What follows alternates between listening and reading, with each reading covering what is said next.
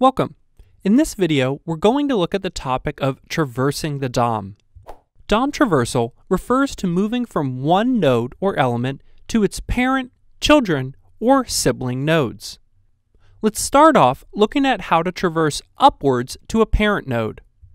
We have the following two options for getting a parent node and the newer parent element, which will get only an element node. However, in general, these are probably going to return the same value. Let's take a look at these in action. Notice that I have switched out of JS bin and will be using Atom and Chrome here instead. We have here a basic HTML document with a content area, comment, a little contact section, some more content and a footer outro, and we're linking to an app.js and a style CSS file. Over here in the browser, we could see it in action and we're all set up and ready to look at parent nodes. What we're going to do in our JavaScript is use query selector to get the H1 element. If we look back at our HTML, this will be our H1 right here. Then we're using both parent element and parent node and assigning them each to variables, H1 parent L and H1 parent node. I'll go ahead and comment this one out for later, and let's just go ahead and log these two values in our browser. We could see here in this case that they're both giving us the same thing, which would be our body tag. If we come back into our HTML and look at it, we could see that our H1 is here, and the parent element or the parent node would be body. Notice, however, that when we looked at children, we often saw all of the white space counted as its own node. However, the white space here is not actually the parent of the H1, the body is. This is the reason why using parent element and parent node will often return the same thing, because it's unlikely that you would have an element who has a parent that's not also an element. I want to note too, as I uncomment this line here and comment out the two above, that it is also possible to chain these together. So if we were to select the H1 and then its parent and then its parent, what do you think we would get? We can see that this returns the HTML element, which makes sense. We have our H1 and then we get its parent and then the parent above it. When it comes to making things like accordions, making things hide, highlighting their parent or wrapper elements, this is going to be super fundamental and helpful when working with selecting elements in the DOM using JavaScript. Now let's turn our attention to working with children nodes. When it comes to traversing to children nodes, we have a number of options that break down into two general types. The first are those that will select nodes of any type. We have here child nodes, first child, and last child. Then we have a set of properties that will only select element nodes. These are children, first element child, last element child, and then the helpful child element count, which will give us a count of all of them. Let's take a look at each of these in action. What we're doing here is starting off with query selector to get the first element that has the content class.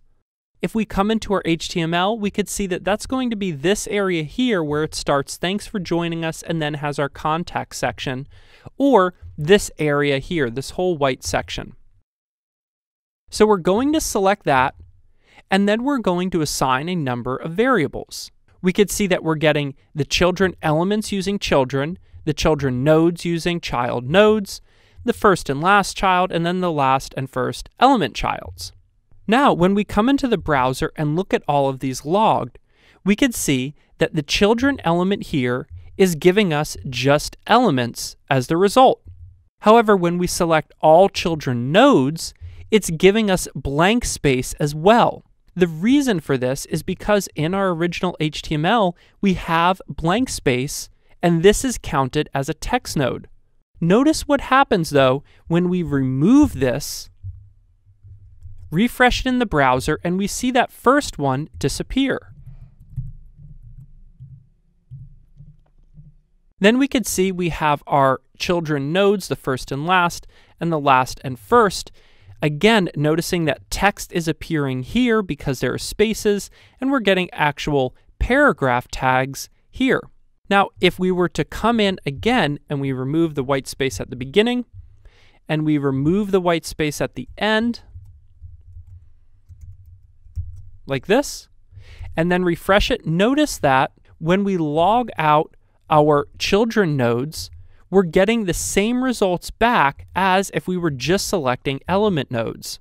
This is very important to run because imagine what would happen if you were writing code with spaces in your HTML, and then when it gets shipped to production, all of this gets condensed or minified, which is the practice of removing spaces. If you were trying to select just nodes and not focusing specific on the element ones, then you would get completely different results depending just on the changes in your markup. This is important to remember, and one of the reasons why we could select specifically just element children so that we don't potentially get thrown off with text nodes that contain nothing but line breaks or empty space. Now that we've looked at selecting children nodes, I want to show you one more thing we could do, which is apply some of the information we have learned in the past, specifically how to get the length of an array and how to get the node type. So now when we run our code, we're seeing that the children elements, there are 3 of them. The nodes, including white space, there are 9. And then when we get our first child node, this is going to be 3, which is equal to the node type of text, whereas the child element is going to be equal to 1. Again, we could have figured this out by what we saw before. However, this is showing how we could use dot notation to select properties. Remember, node types and lengths are properties of the object or node that we have selected.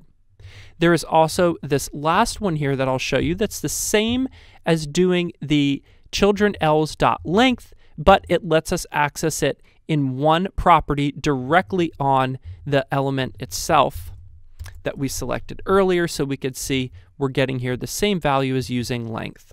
Working with children node is going to be super important if you're ever trying to dynamically update lists or items on the page that are children of a parent container.